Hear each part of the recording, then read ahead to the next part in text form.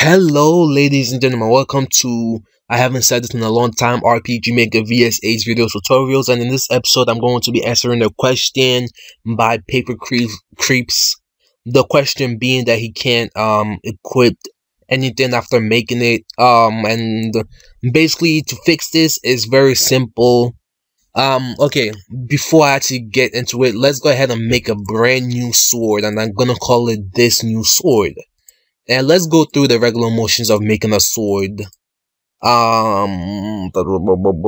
Slash physical price. Let's make this that much.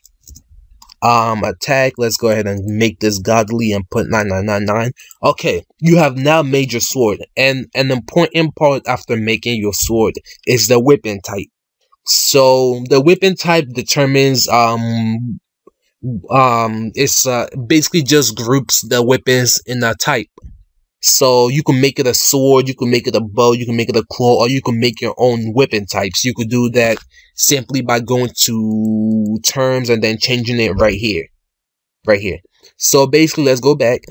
So we've made this sword. Let's make this sword not into a weapon, but I mean into a sword. Let's make it into a bow, and let's go back to our actors. Now to make the actor, to allow the actor to be able to equip this new sword that we made. Right now, as you can see, this actor can equip swords. But if you just received the sword that we just made in your inventory, your actor cannot equip it. And then to equip it, all you have to, to allow your actor to be able to equip it, all you have to do is go to edit, then go to equip, and then go to equip weapon. And then you pick the weapon type that you want, which in this case is a bow, although we made a sword, which is a weapon type of a bow. So now this actor can now equip swords and bows, now making it able to equip this new sword that we made, which is a bow. If you're using the default battle system, the weapon type that you pick won't actually matter or affect anything. The only difference is like you're making a, like let's say you have a side view battle system that uses like if the weapon is a bow, then it's like a range thingy, but if you're using the default battle system, it wouldn't really affect it, but you can make your own as well.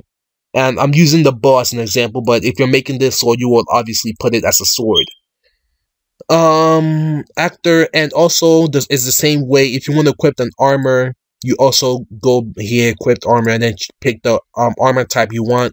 And also you could have multiple weapon types that the actor could use, and you can also have multiple armors that the actor can use. Also, if you have multiple actors in one class, let's say you have multiple classes and you have like 3 actors in that one class, instead of coming here and doing it manually, and you want the class to be like a unified, to be able to use the same kind of weapons, all you have to do is go to class, and then you get the same options of weapon type and armor type, and then you pick the ones you want, and then every actor in that class will be able to use that.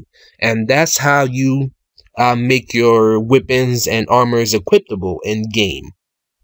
And I hope this video helped you. If you have any more questions, please leave them in the comment or PM me, and I will be glad to help you with a video or just respond to your comments or PMs. Thanks for watching. I will see you guys in the next episode.